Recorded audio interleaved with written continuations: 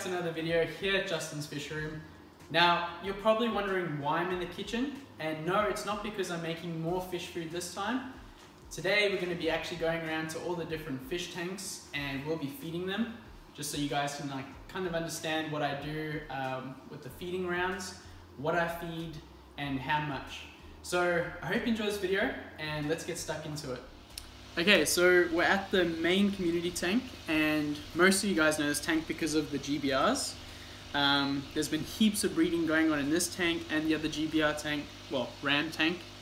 And in this tank there's Chopre Danios, there's Altua 1s, and yeah, GBRs, and some Koi catfish as well. So this tank kind of gets a bit of a mix of I just noticed some GBR spawning actually. We'll get some footage of that too. This tank gets a mix of flake, which is high protein flake, so it's about 35% I think, but closer to 40% you can get the better. And some of our discus food. So let's go ahead and get them fed. So here you can see I'm breaking up the food for the rams, and the reason why I break it up is because if I just left it in one big lump of food, the bigger rams would bully the juveniles and chances are they wouldn't get that much to eat. So it looks very messy, and I'm not gonna lie, it is very messy food, but this tank, I can assure you, gets a lot of water changes, frequent water changes every day or two, so that's probably why I can get away with feeding so much. You can see on the screen there is a lot of juvenile rams, including that beautiful female blue-black there, and that female GBR. And yeah, so these rams are between 2 and 5 months old, or approaching 5 months old, and so there's a lot of different ages there, but they all live quite harmoniously together, and they do establish a pecking order after a while, but yeah, there's hardly any squabbles among them. So one of the biggest things with feeding this food, as I said before, is to make sure that you maintain really good water conditions in the form of doing frequent water changes. See, it's a bit of a take and give with feeding such high protein food, such as the wet food. And I recommend you go and have a look at that video that we did on how to make affordable fish food.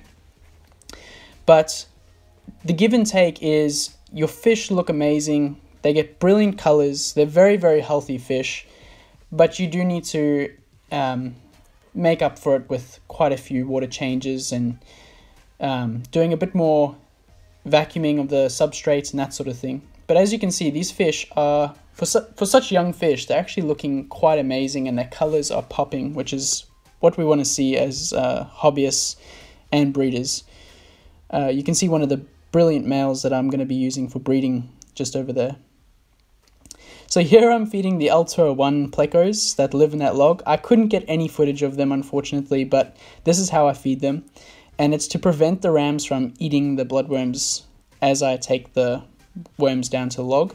As you can see, some of these rams have no shame and they just go straight into that log and start eating those bloodworms. Okay, so once these guys are done their discus food and the Altua 1s have finished their bloodworms, I will then come back after I've fed all the other fish and give them some high protein flake.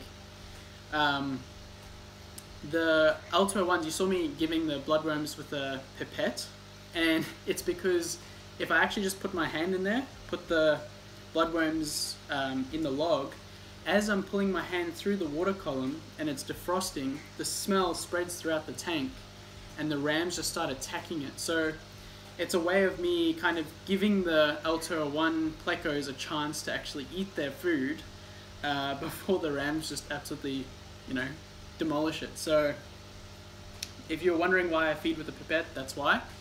By the way, those are probably the most useful tools. I'll have to do a video on all the different cool tools that I use that I buy from like a $2.80 store.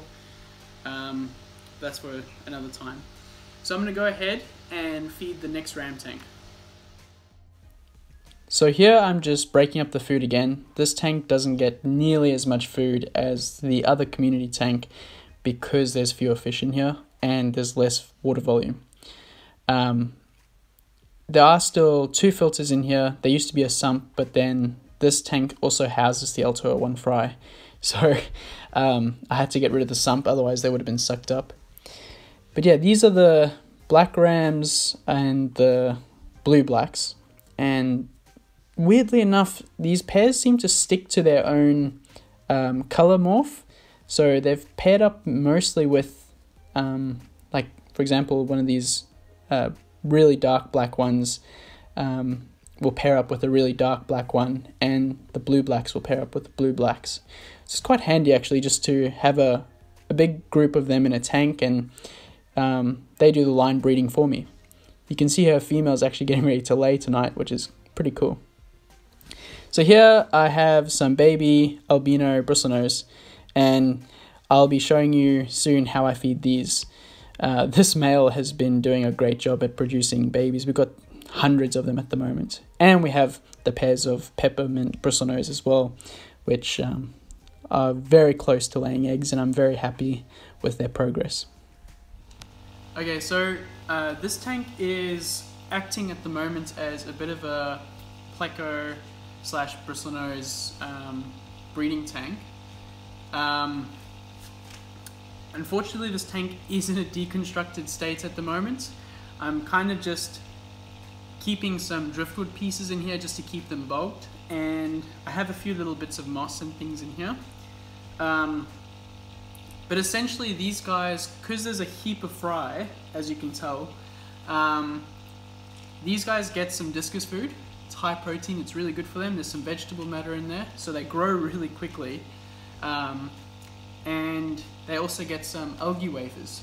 So I'm gonna go ahead and give them these 2 different things, and yeah, see, hopefully we'll see them gorge themselves.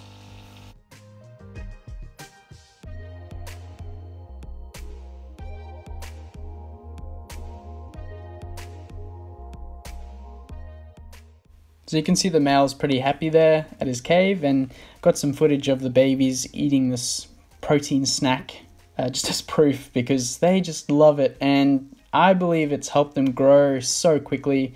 These bristlenose are only about, 3 weeks old, and they're already so big.